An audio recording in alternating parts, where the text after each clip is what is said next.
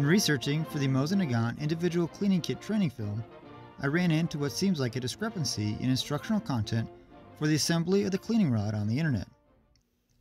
Every source and description I came across on the internet describes aligning the holes in the cleaning rod collar and cleaning rod and then inserting the drift through both the cleaning rod collar and the head of the cleaning rod. This creates a fixed T-handle at the end of the cleaning rod.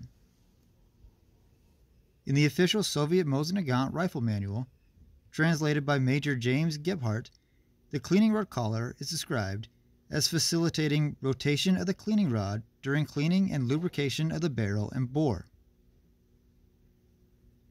The drift is described as providing ease in holding the cleaning rod during cleaning and lubrication of the bore and is inserted through the hole of the collar above the head of the cleaning rod.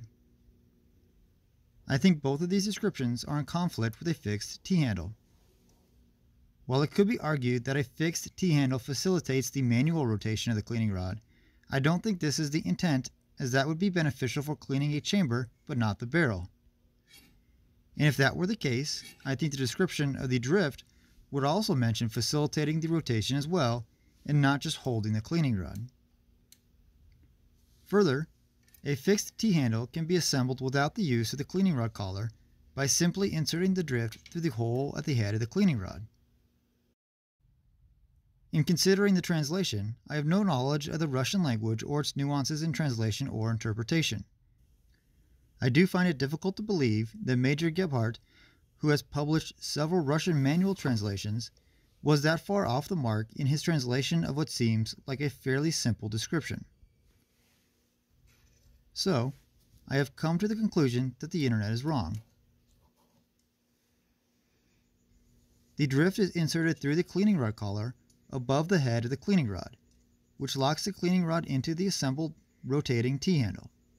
This allows both the patch on the jag and the brush to follow the rotation of the rifling in the barrel, both protecting the rifling from damage and providing a better cleaning. For more on this cleaning kit, the training film covering the individual cleaning kit for the Mosin-Nagant is linked at the end of the video.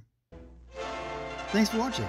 If you found this video interesting or helpful, go ahead and give the video a like and subscribe to the channel.